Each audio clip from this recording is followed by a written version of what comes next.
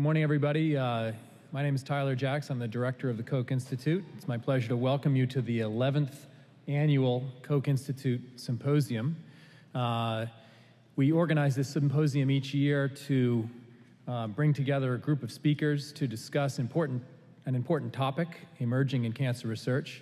And this year is no exception. We've chosen the topic of epigenetics, plasticity in cancer, which I consider to be one of the most interesting and rapidly evolving subjects in cancer research. We've appreciated over many years, but particularly over the last several years, the degree to which tumors exhibit heterogeneity.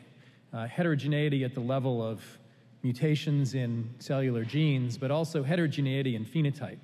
And that heterogeneity is driven in large part by a combination of the mutations that exist within cells, but also how those alterations are read out in the form of gene expression and phenotypic variation. And much of that is driven by epigenetic alterations. A second theme that's emerged over the last several years is the degree to which cells exhibit plasticity, that is, that they can change their fate as a function of alterations in their epigenetic state. And this, too, is playing important roles in how we understand the emergent properties in cancer and perhaps even how we might be able to take advantage of that in terms of treatment. And you'll hear from speakers today about the drivers of these changes in epigenetics and plasticity, and also you'll hear about some efforts to use that for therapeutic control of cancer. This event is the product of a great deal of work. I want to thank Rudy Yanish and Jackie Lees, who were the organizers of this year's symposium. There's a lot of behind-the-scenes work as well. The event is organized by our administrative staff, and Pam DeFreya and Lori Spindler were the main organizers of that effort, and I want to thank them particularly. There's also an all-volunteer army of our administrators in the Koch Institute who participate in the planning and the execution of the day. You'll see them scattered around the hall and outside wearing Ask Me badges, so if you have any questions, do ask questions of them. But I would also ask you to tell them something. Tell them that you appreciate their effort, because they do go to a lot of effort to bring this together and to make sure that it all goes well. I want to thank our speakers, of course, who've come from near and far to share their science with you, and I'm sure we're going to have a wonderful day of science and discussion.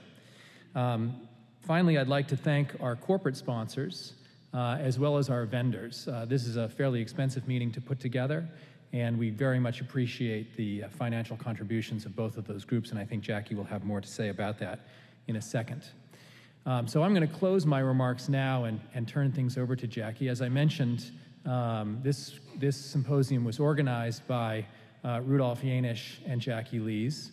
Rudolf is not with us. He's not dead.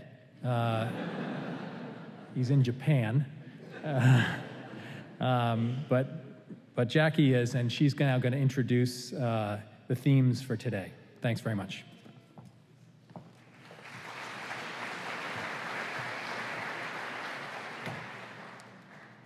Thank you, Tyler.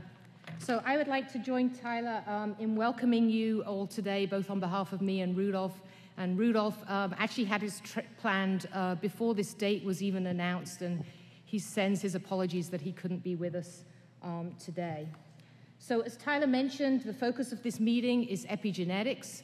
And this is actually really an old field of study. And the term epigenetics was coined by Waddington in 1942 and combines the terms of genetics and epigenesis, which was basically an old term to describe the process of cells undergoing differentiation from totipotency. And obviously at that point, he and the field did not know about the nature of genes themselves. But we now know that epigenetics comes in large part through modulation of transcriptional regulation. And this occurs, although there's now very clear data that there's also epigenetic regulation of RNA.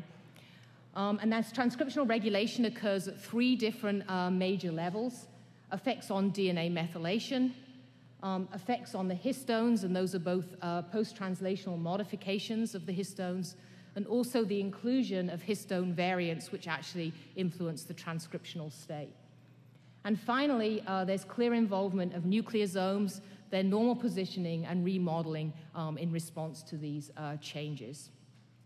And most importantly, as Tyler's mentioned, over the last few years, it's become apparent that proteins that regulate each three of these processes are either mutated or deregulated in a wide variety of cancers, really arguing that this can in fact be an initiating point for tumorigenicity. Now, in the normal state, the role of epigenetics is to control cell fate determination. This is the ability of stem cells to maintain their stemness and also maintain the potential to adopt any one of all the possible differentiation states. And then as cells move through differentiation, the process of actually picking and controlling that transcriptional pathway, and again, maintaining that terminal differentiation state. But we also know that we can actually modulate this, and many of the mutations that occur in cancer do this. And this actually gives us an opportunity to change cellular plasticity. So, for example, the process of iPS reprogramming. We know that those events can change and cause developmental syndromes, and most importantly for us, can give rise to cancer. And finally, and I think most importantly, there's now a growing appreciation that maybe we can take advantage of these changes in two different ways. One is to use them as biomarkers in a way that you could actually maybe predict the tumorigenic state in an individual, and also the holy grail of using these as targets for therapeutics. So that now brings me to our program, and we really have an unbelievably terrific lineup of speakers, and I would thank them all for agreeing to participate today. And before I introduce the first speaker, I would actually like to give a shout out to the numerous organizations that have actually helped to sponsor this event. So this just shows you a list of all of our sponsors, and in particular, I would like to point out the generosity of Agilent, Janssen Pharmaceuticals, and Thermo Fisher Scientific.